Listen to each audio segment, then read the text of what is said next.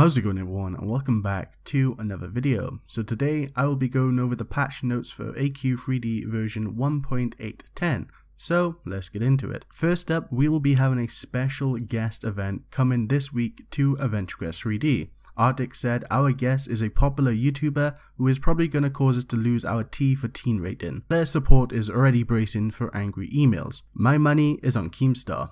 Yo, everybody type in the chat, Alex is a stupid. Moving on, some random fixes.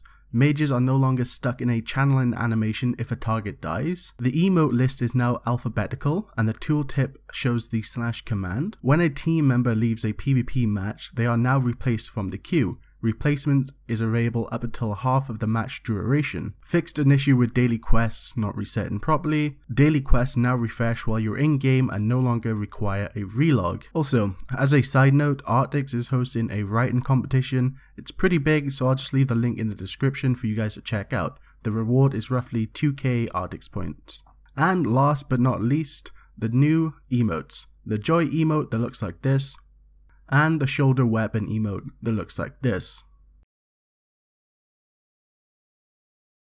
And that's it for the video. I hope you guys enjoyed. If you did, remember to leave a like, comment, subscribe.